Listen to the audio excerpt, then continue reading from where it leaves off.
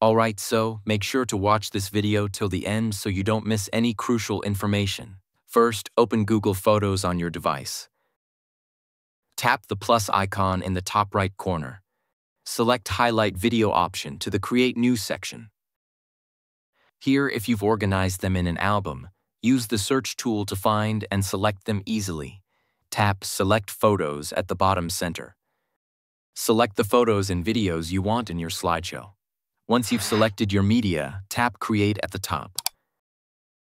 Now let's edit the slideshow.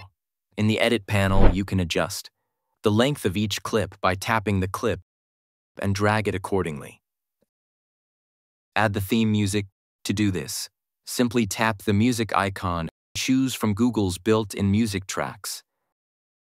Also, you can change the aspect ratio, tap the aspect screen icon, and choose from different ratios like 16, depending on where you'll be sharing the video. Try changing the order of clips. Press and hold a clip in the timeline. Drag it left or right to reorder the sequence of photos and videos in your slideshow.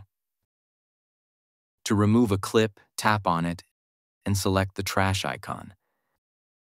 To add more photos or videos, tap the plus icon and select additional media. Once you're happy with the edits, tap Save to finalize your slideshow. To share or download your slideshow, play the video and tap anywhere on the screen to bring up the options. Tap the Share icon at the bottom. Scroll down and select Save Video to download it to your device.